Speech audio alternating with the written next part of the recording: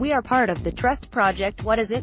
Legia were already 2-0 up in the 77th minute on Sunday, at which point the away supporters began throwing flares before invading the pitch.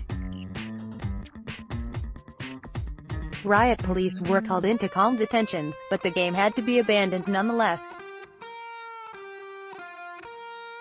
As such, Legia were handed a 3-0 victory in the Ekstraklasa final day clash, meaning they were crowned champions. Getting lairy at 350 embedded video for Legia Warsaw win Ekstraklasa title after their game gets abandoned. As a result of this decision, Legia Warsaw has 70 points and the title of Polish champion is assured. Lech Poznan has 60 points and third place on the podium, the Ekstraklasa said in a statement.